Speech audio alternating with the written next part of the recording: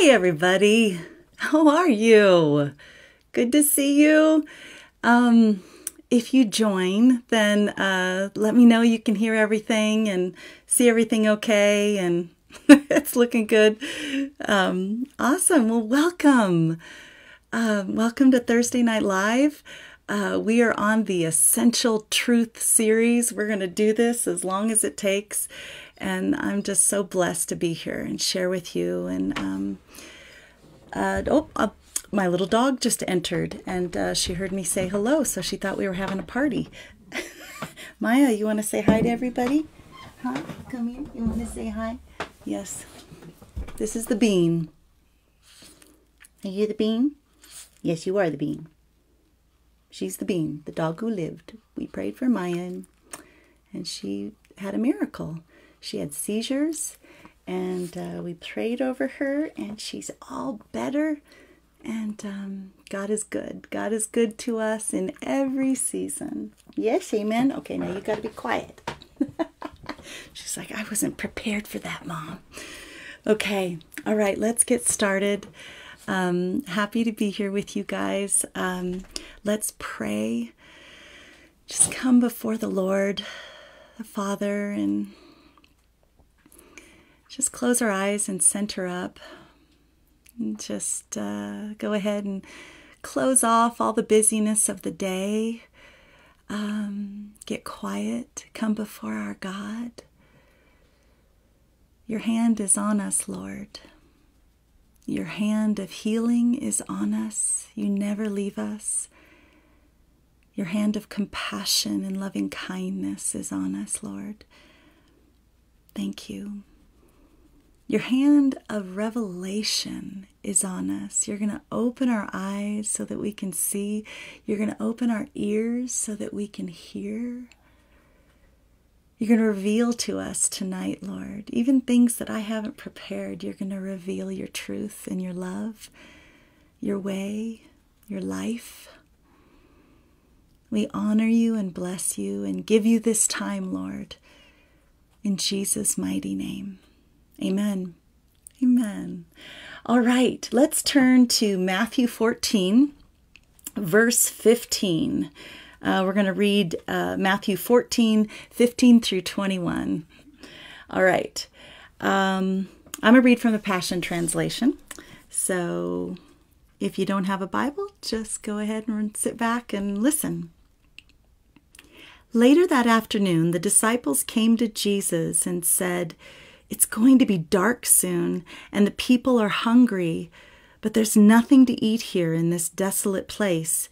You should send the crowds away to the nearby villages to buy themselves some food." "They don't need to leave," Jesus responded. "You can give them something to eat." They answered, "But all we have is 5 barley loaves and 2 fish."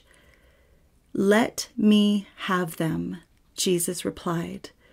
Then he had everyone sit down on the grass. As he took the 5 loaves and 2 fish, he looked up into heaven, gave thanks to God, and broke the bread into pieces. He then gave it to his disciples, who in turn gave it to the crowds, and everyone ate until they were satisfied. So I really want us to go back. We're just going to walk through this scripture, and we're going to say, first of all, let's look at, "Let me have them," Jesus replied. Let me have them. What is he referring to? He's referring to the loaves and the fish that were inadequate to meet the need. So he is asking for the seed. He's asking for what the need that the people have, the need that the disciples have. And so they had to release it for this entire miracle to come to pass. We give him the inadequate amount we have in our hand. Is there a need in your life right now that you have an answer to, but only a small part of the answer? a glimpse, but the entire solution is out of your grasp. This is really, we're going to bring this to our own lives right now. I'm going to ask that question again. Is there a need in your life right now that you have an answer in a small part to that need, a glimpse, but the entire solution is out of your grasp? So Jesus is saying, let me have them. So our first thing to do right now is to absolutely surrender. Give him the need, give him the hunger, give him the care, give him that seed of faith. That's the only thing you have right now. And then you release to him the impossible. Amen. He says, let me have them. Let me have your cares. Let me have your prayer request. Let's turn to Psalm 23. I want to go ahead and look at this scripture, Matthew 14, verses 15 through 21, in parallel with Psalm 23. So when we look at Psalm 23, it begins with, "The Lord is my shepherd, I shall not want." Do you have a want? Are you in want? And this is what Jesus tonight is addressing. He wants you to give him your want. So we go back and you're going to hold place in Matthew 14 and you're going to hold a place in Psalm 23. Coming back to Matthew 14, verse 19, he says, "Then he had everyone sit down on the grass."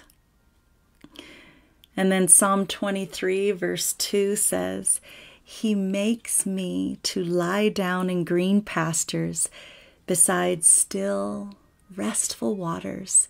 He restores your soul." I love in Psalm 23 where it says, He makes you. He makes you. He's saying to you right now, whatever your name is, he's saying, let me have your need, and then sit down. Have a seat. Get in position with your need in my hands. Get in position. Get your focus on me, not on the need. You've released it to me. And sit down and relax in the grass. Watch me. Watch what I'm going to do. It reminds me of the scripture that says, your only work is to believe in the one whom God sent. Jesus said that about himself. So let's take a moment tonight and really take a deep breath. Give him the problem that you don't have a solution for, that you need a miracle to see that prayer request resolved and answered. And then get in position and sit down in the grass and watch him. I want you to picture Jesus, and I want you to picture yourself sitting in the grass. What does it feel like? What does it smell like? But most importantly, your eye is on the Savior of the world, the Son of God, the living expression of the Word of God. I've been listening to a video series on YouTube. The Lord led it to me. I was so blessed that he did this. He actually gave me a search. He said, search for stories of people who have been to heaven. And a couple came up, but one of them caught my eye and my spirit leapt. And I said, that's the one, isn't it? So I start listening to it. And it's a testimony of a gentleman from Canada. He was a pilot, and it was on a series, Sid Roth, It's Supernatural. I'm sure anybody who has watched those shows, you're familiar with how he does it. But this man gave us testimony, and it looks like Sid Roth didn't interview him, he just recorded him. And there's 7 videos, and it's a lengthy, detailed testimony of a man who did not know Jesus, didn't want to know Jesus, thought that Christian people were deceived, simple, and he knew better. And he felt like when he died, it was like a computer, it just shut off. But there came a time, and he did die.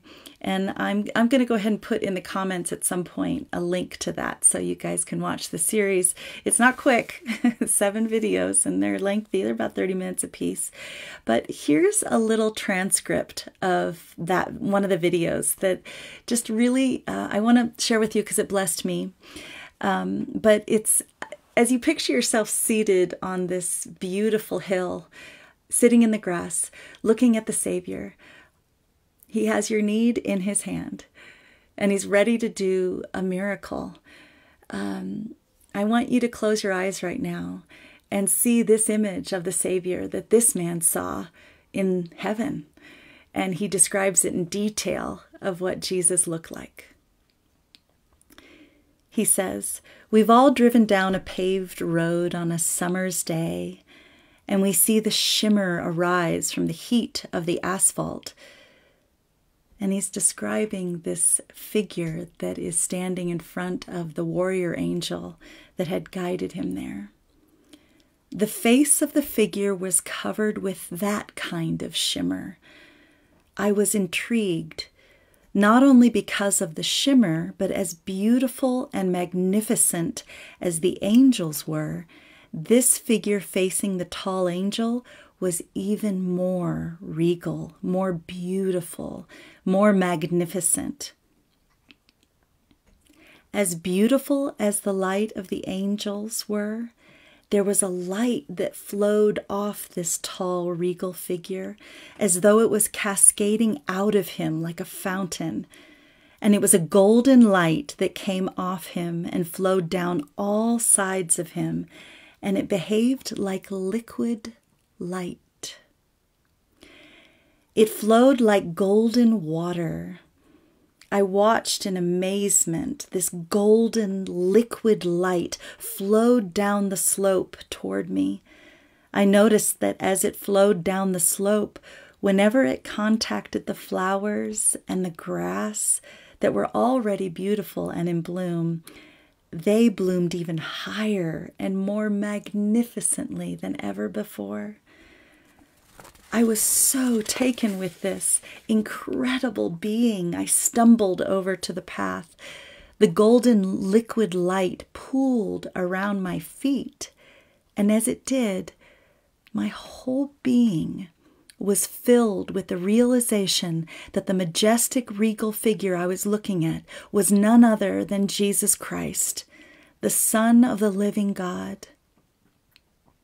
Someone I had thought was simply a Jewish legend, and here I am looking at him in all of his magnificence.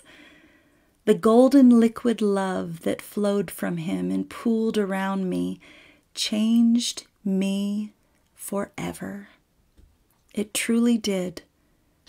I was in awe of what I was seeing and feeling, and I dropped to my knees in that pool of golden liquid love. The man's name is James Woodward. His book is called Heaven, An Unexpected Journey, and his YouTube videos as well. But as you sit in this grass that Jesus says, I make you sit down, Psalm 23, I make you sit down in green pastures. As you sit down and your eye is on Jesus and you see this beautiful sight that this man has seen as well, that the people who are seated there, the 5,000 plus women and children, saw the same thing. They thought he was a Jewish legend. He thought he was a rock star and he would do miracles and blessed by God. But something magnificent was happening and something was changing them forever. So let's go on in Matthew. So we're in Matthew 14. Verse 17, where am I? Got the wrong Bible in front. So verse 14, sit down on the grass. As he took the 5 loaves and 2 fish, he looked up into heaven. And this is what the scripture says in the Passion, into heaven. I really want you to grasp hold of that image. So Jesus has the loaves and the fish, and he looks up into heaven. You know, the scripture says that we are to bind what is bound in heaven, and we are to loose what is loosed in heaven. So we see our Savior with our need in his hand, looking into heaven, getting ready to loose the miracle. And sometimes when you go through this, I want you to not only picture yourself as the crowd on the hill in the grass, releasing their need, hungry, waiting for the answered prayer, but I want you to also picture yourself as the one who is holding the sacrifice, the seed, Jesus. He is in you. And I want you to see yourself in covenant, looking into heaven as he did in that moment. The covenant connection that Jesus engaged in that moment was essential in that moment. He wasn't just looking up in prayer, in a posture of prayer. This was a very intense moment of connection with the Father. And as we look at him, looking up to the Father in perfect connection of covenant, looking into heaven, ready to ask for the miracle, this is our opportunity to connect with Jesus as he connects to the Father. I'd like to read from John 17, verse 21 through 23 regarding this. John 17, verse 21. Oh, let's start at 20. My prayer is not for them alone. So when I was reading this, I really sensed so many scriptures happening in this moment of connection. So many. Because in John 1, right there, verses 1 through 5, it talks about how Jesus is the living expression of the Word. So when here Jesus is standing before the Father, looking into heaven, every word that is spoken in the Bible is being connected to the Father, because right in front of you, right in front of these people, is the living expression of the Word of God. And he is speaking this prayer in that split second of time. He is expressing every psalm in that split second of time, that connection where Jesus, his heart is connected to the Father in that moment. But I believe he was speaking this verse as he looked into heaven to the Father. My prayer is not for them alone. I pray also for those who will believe in me through their message. That's you. That's me. That's believers today in 2022. That all of them may be one, Father, just as you are in me and I am in you. May they also be in us, so that the world may believe that you have sent me. I have given them the glory that you gave me, that they may be one as we are one. I in them, you in me, so that they may be brought to complete unity. This is the moment we're talking about, this brief second of explanation that Jesus looked into heaven. Then the world will know that you sent me and have loved them, even as you have loved me. Jesus is our essential truth, friends. He says, I am the way, I am the truth, and I am the life, and no one comes into heaven to the Father except through Jesus Christ. Hallelujah. He also says, if you have seen me, you have seen the Father. In that moment, there was a perfect reflection, spirit to spirit. If you we're at church on Sunday, Pastor John had this really great diagram of us and entire being, spirit, soul, and body, and God. And then he kept connecting us spirit to spirit with a line in that diagram, spirit to spirit. Well, this is Jesus connecting to Father, spirit to spirit. We worship you, Lord, in spirit and in truth. And that's what Jesus was doing in that moment. And that's what we do. We come to him because of Jesus, because of that relationship we're seeing in this scripture. A covenant connection where every promise is secured. And what is Jesus's beautiful response? Thank you. And that's our response. Thank you, Father. He is holding our human ability in his hands. That's what the bread and the loaves are symbolizing here. Your human ability in the situation where you need a miracle, you need an answer, you need a fulfillment, you need a completion that you've been waiting on. He holds your human ability in his hands, connecting in covenant with the Father, which is where we are now. He holds our surrender in his holy, anointed hands. After he said thank you to the Father, which is again every psalm of praise and thanksgiving was just expressed in that one word, thank you, the living expression of the word. He says thank you. But right after that, he breaks the bread. Why?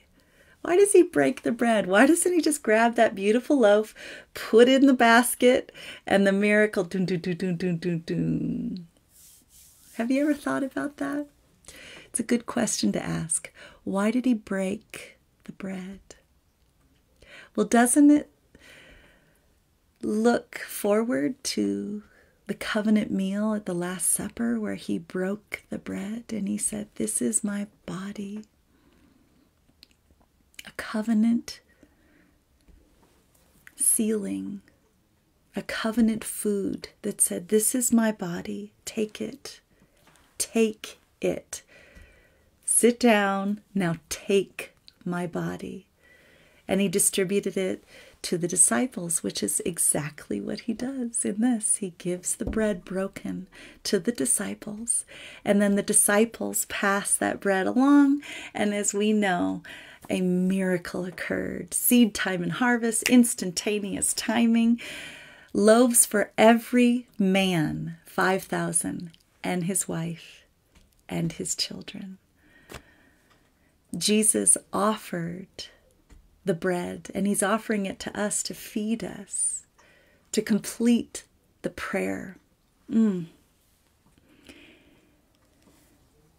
Thank you, Lord. Let me read you this. My need on earth is fulfilled always. Our prayers are always answered, yes, whether it's for healing, deliverance, relationships restored, financial needs that are met, whatever it may be, soul healings in our mind, in our hearts. Jesus will meet that need. The scriptures and the promises say to us that he is the living expression. He says that he will meet all of our needs according to his riches in glory by Christ Jesus, our Savior. Once we're connected in covenant by believing, every one of those needs, our hunger in our belly is fulfilled. But even so, our need for Jesus, the bread of life, is the real move of God. It's the real purpose of his distribution of the bread.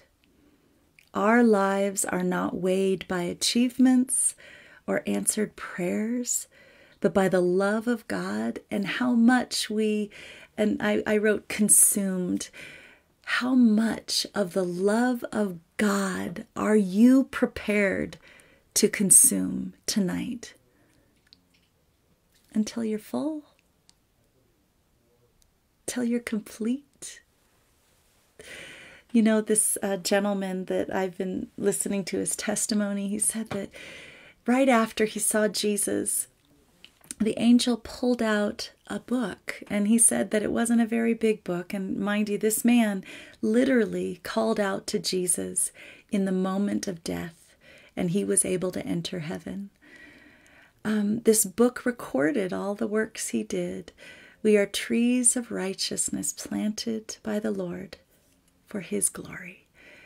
And in that book, it showed all the works of kindness and the wonderful moments in his life where he had shown the love of God and displayed the glory of God. And his book was really small. And he said that it really was impressed on him that the kindness and the goodness that you show to others are recognized by Jesus.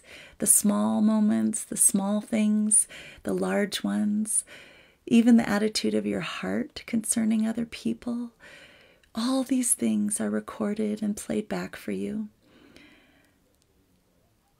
But our love and kindness toward others, it's only a result of how much love and kindness that we receive, that we partake in from him. Your ability to have mercy on somebody else is only because of the mercy that Jesus crowns you with every single day. He crowns you with loving kindness and tender mercies, Psalm 103. He forgives every one of your sins. That's the way we can forgive. That revelation and understanding that each day his gifts of loving kindness and mercy and forgiveness and healing are new every single day. His faithfulness is from everlasting to everlasting. It never ends. I was looking up, I had a little moment where I said, Lord, what is the shortest psalm? You never know why you ask these questions, right? But it is Psalm 117. And this is just a little part of it, a little part of the little psalm. He has conquered us with his great love, and his kingdom has melted our hearts. His faithfulness lasts forever, and he will never fail you. Psalm 117.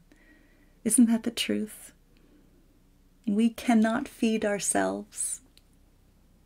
We could not die for ourselves. But in that moment of the loaves and the fishes and the miraculous working of our Father God through Jesus Christ, he shows us the relationship we now have. We surrender what we have, our inability, our human ability. It's not enough. We surrender it to Jesus. He takes it.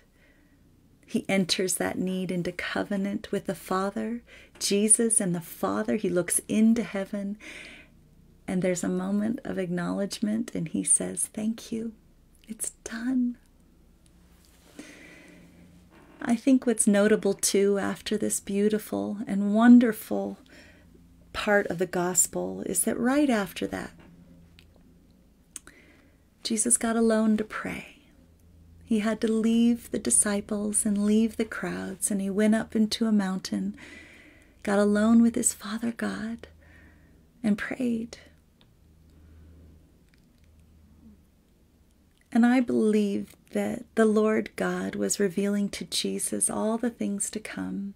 He was giving him plans, and he was giving him timing and protocols and how to go to the cross. And I believe that he showed him in that miracle that at the Last Supper he would break the bread so that we could remember the covenant. Glory to God. I hope this blesses you like it blesses me. I hope that you will receive this and go back and read Matthew 14, 15 through 21. Just meditate on that yourself tonight. Take some time with Jesus. It's time to surrender it all. It's time. You've been strong. You've been a person of good ideas. You've been a person who's done a good job. And God is proud of you. But He wants more. And He wants you to give Him the little that you have so that He can feed 15,000 at least. Let me pray a blessing over you before we leave. Thank you, Lord. Lord, I pray a blessing over the ears that are listening right now. Lord Jesus, you said after you quoted Isaiah 61, this scripture has now been fulfilled in your ears. And I pray the same thing. This scripture that I've read has now been fulfilled in these blessed ears who are listening. I thank you, Lord, for giving them boldness and courage to release the seed, to release the human ability in this situation that's on their mind. I thank you, Lord, that Paul writes, your grace is absolutely all that's needed.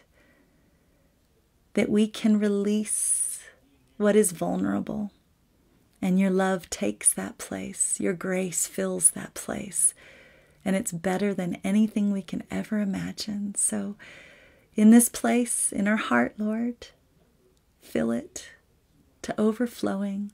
Fill us till we are full.